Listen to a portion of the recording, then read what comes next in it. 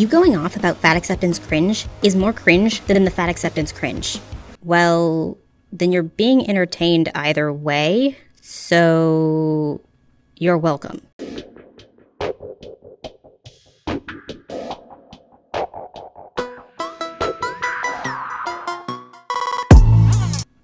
Hello everyone, it's been a while since I've done a hate comments video, which means I have a bunch of hate comments. And all the comments in this video aren't even hate comments. They're comments that I had a lot of thoughts and introspections about that I wanted to show y'all. So let's go. Here's a thought.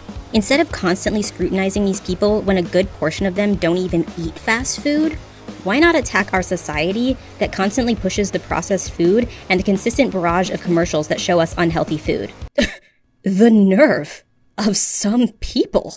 I've called out the predatory nature of the fast food and processed food industries more than every fat activist I've ever seen combined. I've talked about how the processed food companies tricked people into thinking that their products are somehow cheaper than eating healthy, which they aren't. I pointed out that the fast food and processed companies are worth far more than the diet industry, which is something that the fat acceptance community will never acknowledge. And this comment was on a video where this woman said that overeating is fine and everyone should eat however much they want in whatever quantities they want. Who does that mentality benefit? The people growing fresh vegetables and fruit? No, it's the fast food and processed food companies that mostly cause people to overeat. And you're coming at me? I don't see you making any videos on thin mukbangers on YouTube who are literally out here showing how unhealthy their lifestyles are. Quite hypocritical, but I guess that wouldn't get you as many views, aka money, than this, huh? My favorite part of this comment is the fact that she said thin mukbangers. Not the fat ones, like Nikocado or Foodie Beauty or anything like that. No, it's the thin ones I should be going after. First of all, if you're a thin mukbanger, there's a good chance that you have an eating schedule so you can do mukbangs and not gain a ton of weight, which might mean only eating one large meal a day or even every other day. And if you could do that schedule and stay thin, I wouldn't say that you're unhealthy. At least I can't say for sure that you're unhealthy. But if you're Foodie Beauty's size, I don't care how many meals you're eating per day. I know you're eating too much and that you're unhealthy. And second, I don't care about mukbangers in general. I rarely care about how much anyone eats, as long as they aren't encouraging other people to adopt or maintain unhealthy habits as well. If Amberlynn Reed or Chantel want to eat themselves into an early grave, or a thin mukbanger wants to eat 4,000 calories in a sitting, that is none of my business. I really can't stand that this entire community is just a giant echo chamber of people circle jerking themselves and just hating on fat people. Absolutely none of you are bringing anything new or innovative to the conversation about obesity and body positivity. I've been hearing the same arguments for like 10 years. What new information would you like?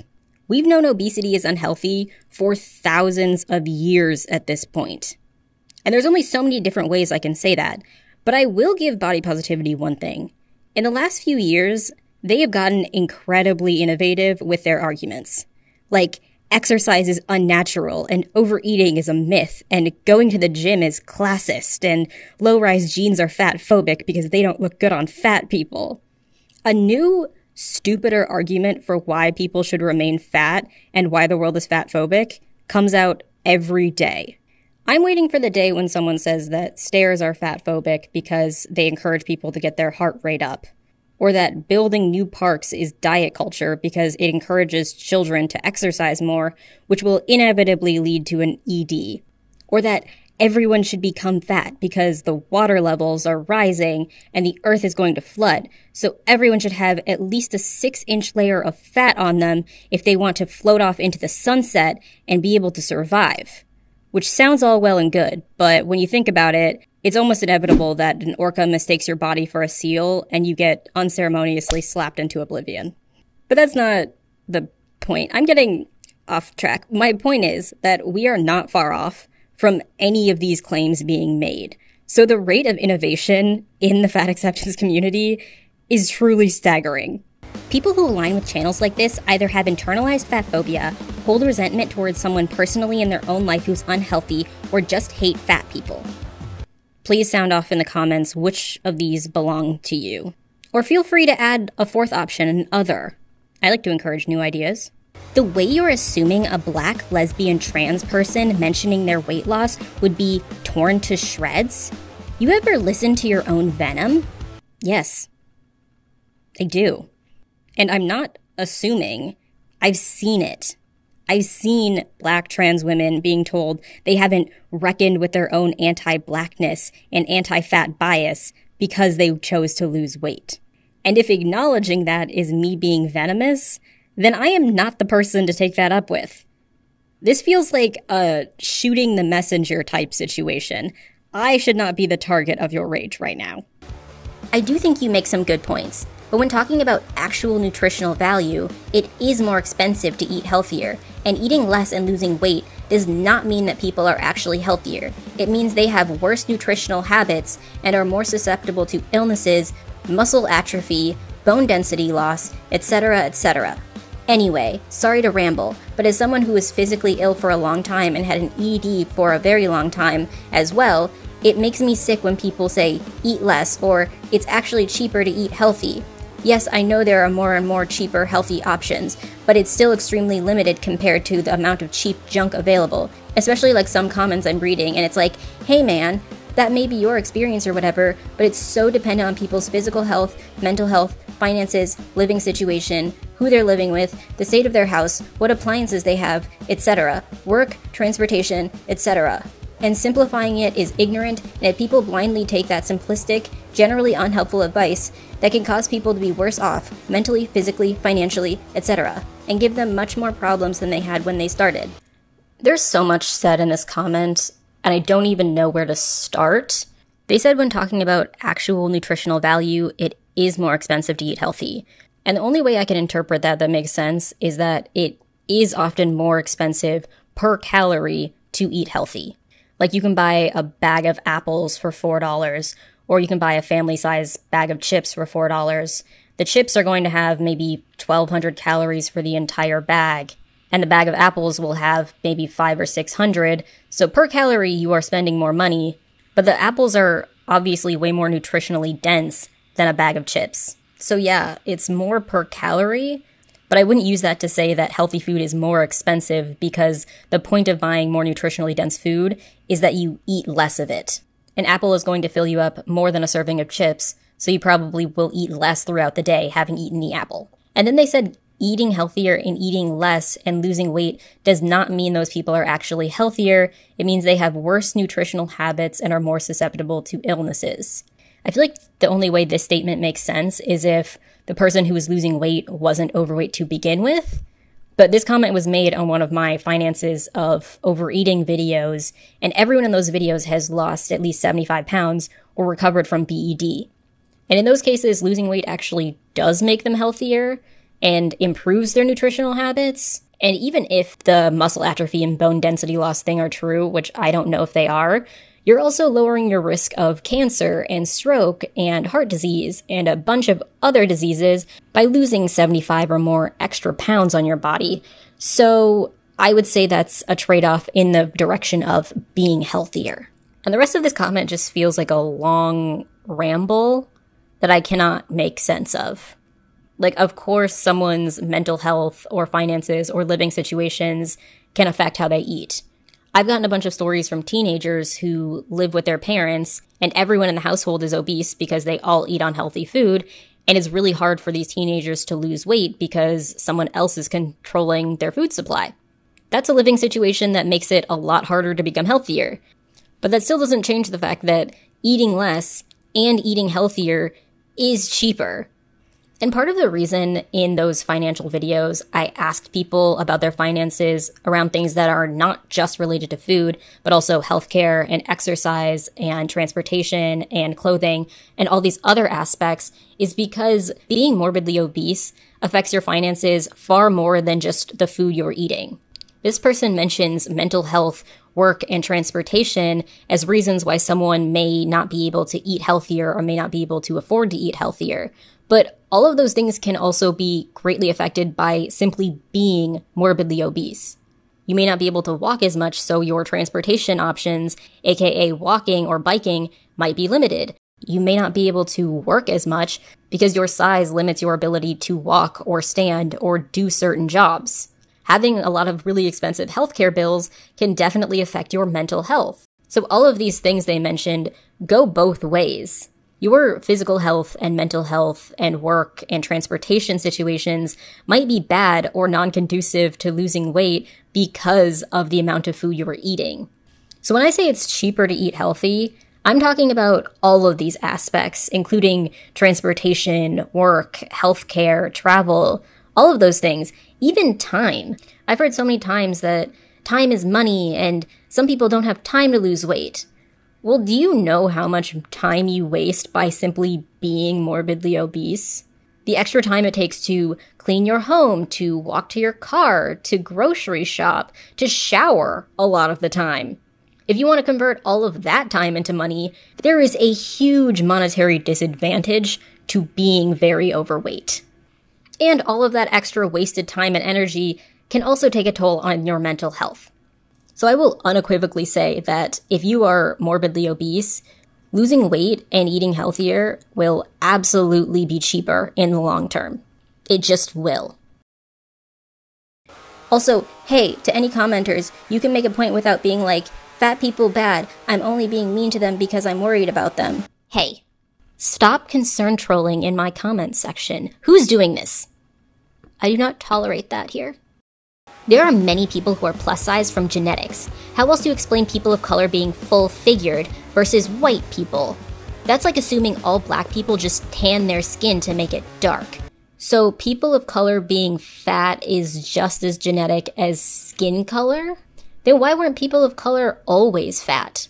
How did the obesity rate for all races have a huge spike in the past 40 years? That was genetics? Girl, you need to seriously educate yourself before you make these videos. If you're going to be fat-phobic, at least get your facts right. Maybe you're right. I should do some research before continuing my videos. Let's look up, are people of color naturally fatter than white people?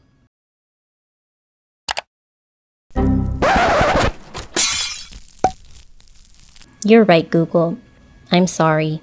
This next comment was made on my fat phobia and ableism and dating preferences video. I think this video makes good points, but it fails to recognize that you can be obese and healthy, so assuming they couldn't adapt to being in a relationship with an active person is ableist, since it is making assumptions about their physical capabilities based on their weight, along with the fact that people who are not straight-sized are treated differently because of it, and you also did not honestly analyze the societal factors behind obesity, since if analyzed in a certain way, obesity can be out of one's control. Society is unaware though, because these people are marginalized so much for their weight that they are not able to explain it to the mainstream, as well as the fact that media tries to make obesity appear controllable in order to fuel the diet industry. Therefore, you cannot want to date someone because they are overweight because you are not compatible, but because you dislike obese people because you believe they should be able to control their weight. This is an aspect of prejudice. Was there a single ounce of punctuation in this comment? This comment is so ridiculous, but I feel like it exemplifies fat acceptance as a whole. First of all, there were no points made. It all was just random fat acceptance talking point transitioning into other talking point without ever really explaining any of them. I also think it's funny that they said, you also did not honestly analyze the societal factors behind obesity, since if analyzed in a certain way, obesity can be out of one's control. Yeah, in a certain way that comes from cherry-picking random studies to try to make the point that obesity is genetic. That's the certain way you're talking about, and it's pseudoscience. And she also said that making assumptions about someone's physical capabilities based on their weight is ableist. No, it's not. But this part of the comment also reminds me of a criticism I've seen recently of the show Love is Blind. If you don't know what Love is Blind is, it's a show where contestants try to find potential partners by talking through a wall to see if they're compatible enough to get engaged. and they never see physically the person that they're talking to until they get engaged. And the criticism I've seen is that while the contestants can't physically see each other, they give proxy information that reveals in some way how they look. Like they'll say, I do yoga every day, or I go to the gym 5 times a week, or I go hiking every weekend. Things like that. And it's true that that information does in some way give away how this person looks. But that just goes to show that your lifestyle, which affects your compatibility with other people, also heavily affects how you look. If I tell you I know someone who eats the same food every day, they eat oatmeal for breakfast, a homemade egg salad sandwich for lunch, and a butternut squash soup for dinner, with vegetables and hummus as their snacks, you would get a mental image of a person that is pretty slim. You wouldn't know exactly what size they are, but you would guess that they're on the smaller side because of the information I just gave you. So when people complain that the contestants on Love is Blind give away some information that might reveal how they look, I'm like, what are they supposed to do? Are they supposed to not mention any part of their lifestyle that could possibly reveal how they look? Like if someone is a plant-based chef, they're not supposed to mention that. If one of the contestants bikes to work every day instead of having a car, they're not supposed to tell a potential partner that because it might in some way reveal how they look. And all this goes to show is that your compatibility with someone else is dependent on your lifestyle, and your lifestyle affects your abilities and how you look. They're all related. And back to this comment, this person is saying that it's ableist to assume someone's physical capabilities by their size. That's bullshit. If we can agree that it's a reasonable assumption that someone who wakes up every morning and does an hour-long swim and does a 20-mile hike every weekend is probably a pretty slim and muscular person, then we can agree that someone who is 400 pounds isn't waking up every morning to go swimming and isn't doing 20-mile hikes every weekend. And making those assumptions about strangers isn't ableism. They are highly educated guesses based on observation. Overall, this comment feels like the person who wrote it had some fat activist whispering in their ear every talking point they could possibly think of, and she had to type it out as fast as possible. She was like, ableism, straight-sized, diet industry, prejudiced. Keep typing. No time for punctuation. So this next comment was made on my Walkable Cities video. And if you haven't seen that video, I put a TikTok from another creator at the end of that video who also responds to the same person that I made my video about. So this is the comment. I don't see the point in ruining your entire argument at the very end by praising a TikTok creator blatantly and probably purposefully misgendering Jordan. You don't have to agree with their takes on fat acceptance, and I'm not saying I agree with him either, but it's kind of gross for you to shower support for a transphobe, especially when you at least try to be respectful of Jordan's pronouns in your own speech. It kind of undermines all the work you seemingly put into remaining at least neutral.